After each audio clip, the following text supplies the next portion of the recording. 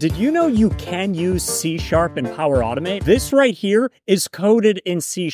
This is the code. You don't need any special tools for this. You don't even need Azure. It deploys nicely. In this video, I'm going to show you how I wrote this, how AI helped me, and all the limitations you have to be aware of before you start promising things. For this example, let's pretend I have a bunch of phone numbers in the system and they're not following a consistent format. What I want to do is take these weird phone numbers and put them in a format that's the same always. I could do this in Power Automate, but it would really be a mess to maintain. But in C# code, it's literally only 2 lines of code to do this. Let's build this now.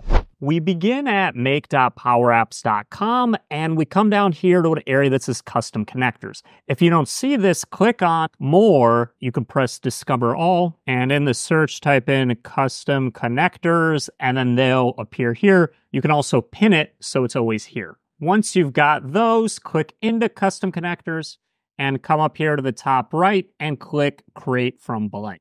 Call it whatever suits you. I'm going to call it regex assistant. And let's pick a nice image because when we choose it later down here, we want it to really stand out. I'm going to use ChatGPT to help. So draw me a nice regex icon that is a square. A little bizarre, but find something more professional. This will do. Under host, just type in home because it's not going to be a real API. Click on security. We could go with no authentication because, again, this isn't exposing any data. Let's click definition. And then let's click on new action. Here's where we can make all kinds of different helper functions. For in this case, this one's going to be called format phone number. And then you got to give it a unique operation. And then under here, let's do import from sample. This is what information we pass into the function. So it's going to be a post. In here, just type in http://home. Ignore this, and then down here, the JSON I'm going to pass into it is just going to be the phone number. And that's all you need. Click import, and if you're ever like, oh, whoops, I need more parameters here, or I spelled phone number wrong, you can come down here into edit, and then go down and change it up to whatever you need to do. I'm going to continue forward. Click to AI plugin. This doesn't apply to us, so I'm going to scroll to the bottom to code. Now, before you start writing code, make sure this actually works for you. I'm going to come over here and click code enabled. And under the drop-down, I should see the action I made earlier. From here, I like to click create connector and make sure it works. Sometimes an error can appear here, and you want to figure out if you have the wrong privileges early on before you start adding a bunch of code and doing a lot of work. If all went well, come down here to test. You will need a new connection. Now here, this is making a personal connection. You really want to be using connection references for this, but we'll come back to connection references later on. Let's click back, click on edit, and then under here, I'm just going to skip all the way to the test step.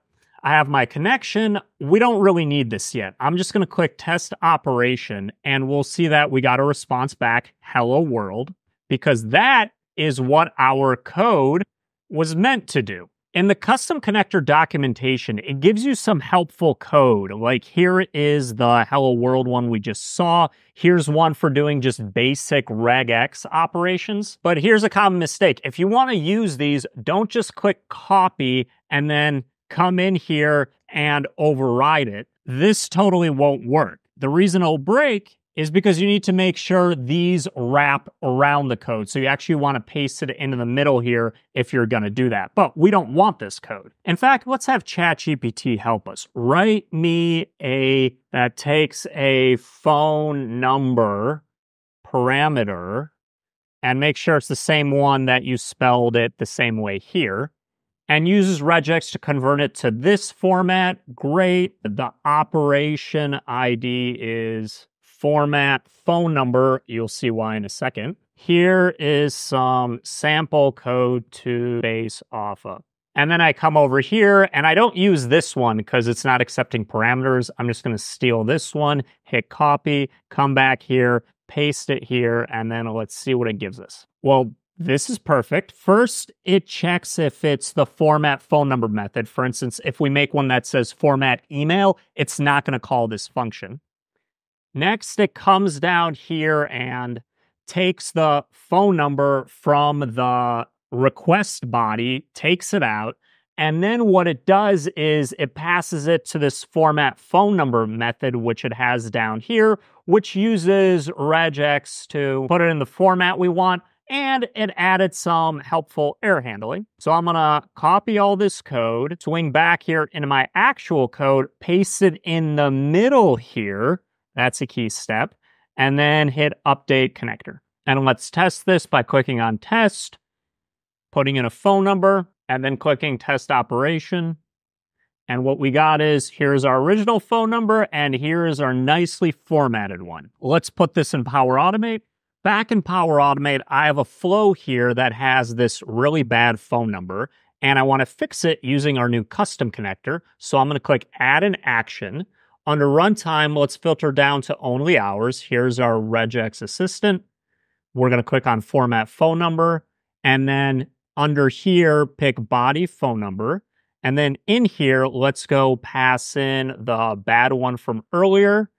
And then afterwards, let's go see the final result. So I'm going to use a compose.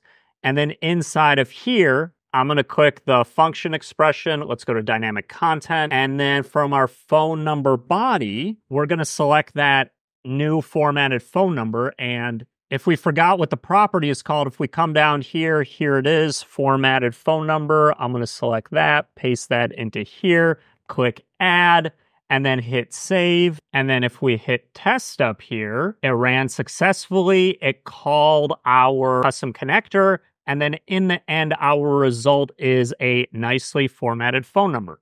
Some important things to keep in mind is if we click here under our connections, we should always be using connection references, not our own personal connection. Now, there are some big gotchas with custom connectors that you gotta know it before you start suggesting this. It has to be written in C#, kind of obvious. The next one is you're limited to 5 seconds. So if you're passing in large data counts that you wanna parse through, custom connectors might not work here. The other one is your file size can't be bigger than 1 MB, but if you're just using a few functions, it probably won't be too much of an issue. Namespaces. You can't use every library in C#. Here's all the libraries you can use. Like you can use the libraries for JSON, you can use the libraries for text, and a link is a great one. But if you want to use external NuGet packages, such as for reading PDFs or something, that's not supported here. And as of now, there's no tracing or logging it can give you as to why it failed. Now, copying and pasting code in here and just hoping it works isn't the best way to use C# code. Ideally, you have your local debugging environment where you can nicely step through everything that's going on. If you're interested in setting this up, and you want to get better with custom connectors or any kind of best practice, check out our free Solutions Architect training. It's in the description below.